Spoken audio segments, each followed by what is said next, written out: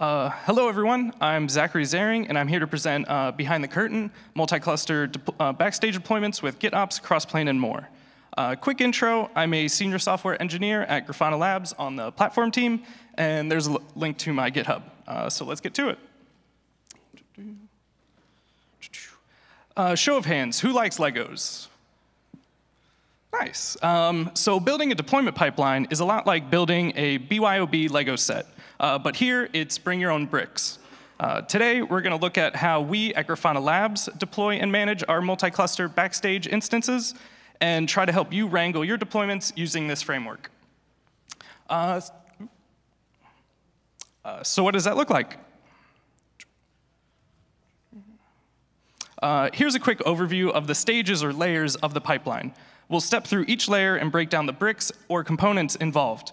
Note, we'll be focusing on Kubernetes as our workload orchestrator, but I imagine these principles would be applicable to other platforms. Also, since this is a lightning talk, we're going to go quick.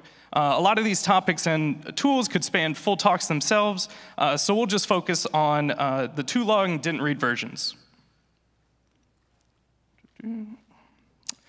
First, we start with our repos and version control system. On the left, we have the building blocks, and on the right, we have our implementation of each of those. Obviously, you'll need a VCS to store and version your code. Then we have 3 repos, the custom Backstage app, configuration code, and manifests. At Grafana Labs, we use GitHub for repo management, and you can see our 3 corresponding repos. Next, we have the continuous integration layer. This is composed of 2 bricks, a CI platform and a CI workflow for the Backstage repository. The base of the workflow is simple. Build, test, push for pushing images to a registry, and submit for submitting continuous deployment workflow. We'll get more on that later. It's important to remember that Backstage repo is meant to be collaborative between many teams, so CI is very important to ensure the main branch is always deployable. A merge to main results in a built image and will submit a workflow to deploy the new tagged image. In other words, it triggers continuous deployment. At Grafana, we use GitHub Actions as our CI system and have an associated GitHub workflow for Backstage.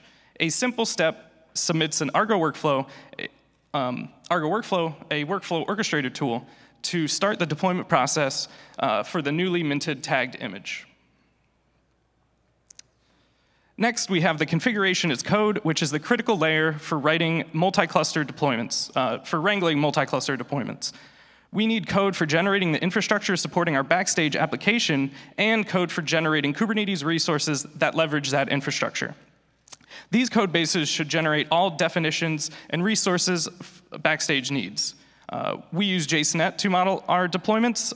In short, Jsonnet is a data templating language that, combined with some powerful tooling and libraries, gives the ability to generate complex and varied YAML manifests for multiple clusters. I won't go too deep into Crossplane either, but essentially it allows us to define infrastructure abstractions as custom resource definitions so we can treat persistent infrastructure the same as Kubernetes resources. With Jsonnet, paired with Crossplane, we were able to simplify all our as code into one source and language, so no more Terraform. We use Crossplane to define buckets for tech docs, define DNS mapping for our container-native load balancing for ingresses on GKE, and define PostgreSQL instances, including configuring the database, user accounts, and permissions. Since all of this is defined in Jsonnet, we can easily reference objects and provide tighter relationship between deployment and cloud resources. So that brings us to the continuous deployment layer, where we need to take those as code sources and turn them into real Kubernetes and infrastructure resources YAML manifests. So we'll need a brick for exporting those manifests, a brick for taking your infrastructure declarations and generating them, if not done at the reconciliation level, which we'll cover next, and a method for handling updates for a new version of the app. Note that we don't have the automation, infrastructure automation block on the right. That's because of our use of Crossplane, so we don't need to explicitly automate infrastructure, and we can rely on Crossplane abstractions and providers. So we use Tanka to take JSONet code and export manifests to our Kubernetes manifest repository, which includes Crossplane CRDs to manage and provision cloud resources. And finally, we have an Argo workflows to handle progressively rolling out new images through our dev and prod clusters. Health checks for Backstage are critical for rollouts as they let us know if it's safe to continue the rollout and to put our rollouts on guardrails. Finally, we have the reconciliation layer.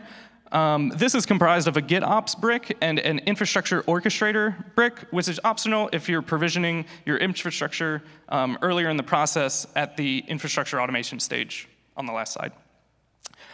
We use Flux as our GitOps tool, and it uses Kubernetes manifests repository as a source.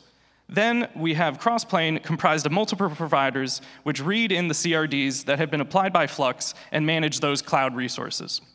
In summary, Flux reconciles Kate's manifests and Crossplane reconciles cloud infrastructure resources declaratively. So let's see all the bricks connected together. This is the complete flow of the pipeline.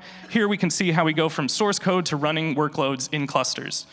Changes to the configuration flow through the pipeline and are propagated to running workload configurations. Couple of additional takeaways we had while deploying Backstage. It's important to keep it simple and use the path of least resistance when it comes to your platform. Spoiler, Backstage is deployed like a lot of other non-trivial apps, so keeping it in line with your existing pipeline really helps in maintainability and understandability from your engineering teams maintaining Backstage. Also, cross-plane abstractions are really great. We have a really refined Jsonnet+Tanka deployment pipeline, but had an awkward, not very well integrated step with Terraform to handle infrastructure for applications. With Crossplane, we could leverage that refined pipeline and have a closer relationship between our deployment code and infrastructure. And thank you. Thanks for listening. There's my email for any questions or areas of improvement on our processes. Here at Grafana Labs, we're just getting started with Backstage, so really eager to learn more and see what works for y'all.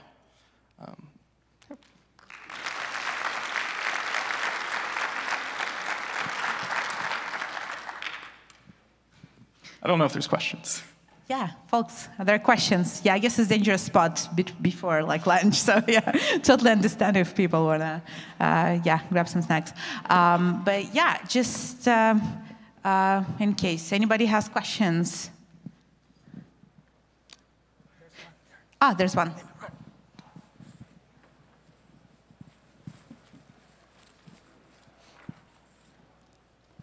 Hi. You used Flux v2, but used Argo workflows as well. Why would you use Flux instead of Argo CD? That seems like a cool choice. Yeah, so we had Flux beforehand. So it was just like, we needed a tool to orchestrate workflows, and Argo workflows is a great tool for that. Like if we see, a nice benefit that's worth the extra engineering effort to migrate to Argo CD, we would totally use that. But, it's just how platforms are built. Any other questions? So enjoy lunch. Thank you. Thank you, Zachary.